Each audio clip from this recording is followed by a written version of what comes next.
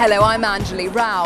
My guest today was one of the most outspoken critics of former Pakistani Prime Minister Benazir Bhutto. She also happens to have been her niece. She's Fatima Bhutto. This is Talk Asia.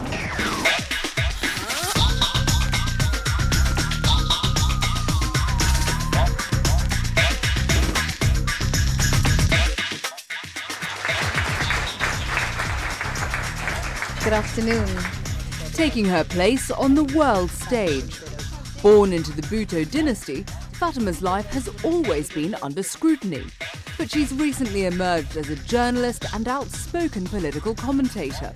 Then it says another promise fulfilled. There were other ads that said another promise delivered. We promised you elections, we've done it, aren't we clever? And then it says congratulations to the nation.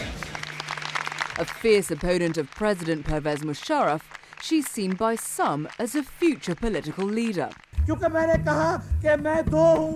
party of her family, the Pakistan People's Party, was founded by her grandfather Zulfikar Bhutto, who was Pakistan's first democratically elected prime minister.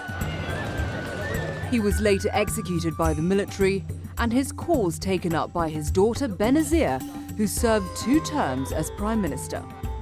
Brought up in Karachi, Fatima was deeply critical of her aunt's record, blaming her for the death of her father, who was shot dead by police in 1996 when Benazir was in office. Then in December of last year, Benazir Bhutto herself was killed while campaigning. If you're just joining us, we are looking at the assassination of Pakistan's opposition leader, Benazir Bhutto. The former 2-time prime minister was killed in a suicide attack at a political rally in the city of Rawalpindi. Subsequent elections saw massive gains for the PPP, who have taken power in a coalition government. Fatima, it's great to have you with us on this edition of Talk Asia. So let's begin with the most recent incident involving the Bhutto name, obviously the assassination of your aunt Benazir. Take us back to the moment when you found out what had happened. I was in Larkana, which is in the interior of Sindh, and I was going door to door. I was campaigning for my mother and the party, and someone pulled me aside and said that there had been an explosion, but that she hadn't been hurt. You know, and just 4 days before, our interior minister had also been the target of a suicide bomb attack. And just a very short while later, I was told that I had to leave and that we had to go home. And as soon as I sat in the car, they told me that she'd passed away. And it just felt a bit too familiar, really. It felt like we'd done this before, like we'd done this too many times before.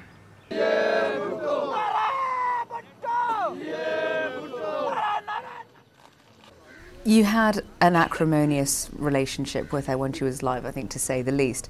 But now in death, you refer to her as Wadi Bua, which is what you called her when you were a kid. Should we read from that that you regret being so outspoken against her? No, I don't regret anything I said, because I always spoke on political matters. My criticism to her was political, not personal. But when she died, it became very clear to me that I knew 2 Benazirs. I mean, I knew 2 very different women. The first was Wadi, my aunt. And I knew her when she was a young woman, not much older than I am now.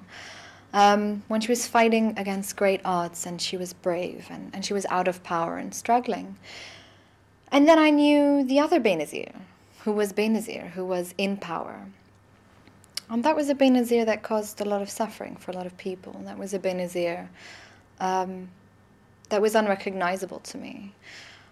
And I choose to remember her as Wadi. I choose to remember her, now that she's not with us, as the first. Do you miss her then? Even when she was alive, I missed Wadi. What precisely was it that you were so angry with her about when she was alive? I don't know if angry is the right word. I think as a Pakistani, we lived through 2 of her governments. And people placed a lot of hope in her. People really stood in solidarity with her when she began her political career. And she spoke to a lot of what the people wanted. She spoke to hope and she spoke to change. And in power, however, she was no different than what we'd seen before. She presided over large-scale corruption. Her second government especially was known for its human rights abuses. There was, of course, the relationship with the Taliban. I mean, the Taliban government of Afghanistan was recognized and accepted by Benazir's last government. These are things that stayed. These are things that remain. I mean, the corruption we have witness of every day. We live in a very poor country. We live in an underdeveloped country. And there's evidence of that. Till today it continues. And we were disappointed. I think we were very disappointed. We were disappointed to see two governments go that way.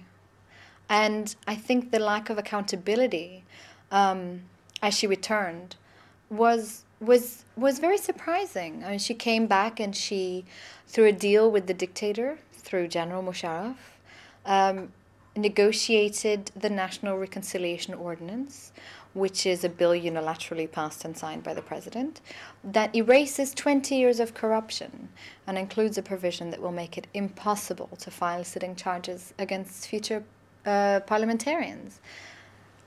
That's why we were angry. Her son, your cousin, Bilawal, is to take over the leadership of her party, the PPP. Why have I become chairman of the Pakistan People's Party, founded by my grandfather 40 years ago? The answer to this question is because it was recognized at this moment of crisis the party needed a close association with my mother through the bloodline. We don't know a lot about him. Are you in touch with him at all? No, I mean, the last time I saw Bilawal, before his mother's murder, he was 8 years old. Any idea then what sort of a leader he'll make, what sort of a head of party, and indeed one day maybe even head of state? Oh, I don't know. I don't think I can comment on someone whom I last knew as an 8-year-old. That wouldn't really be fair.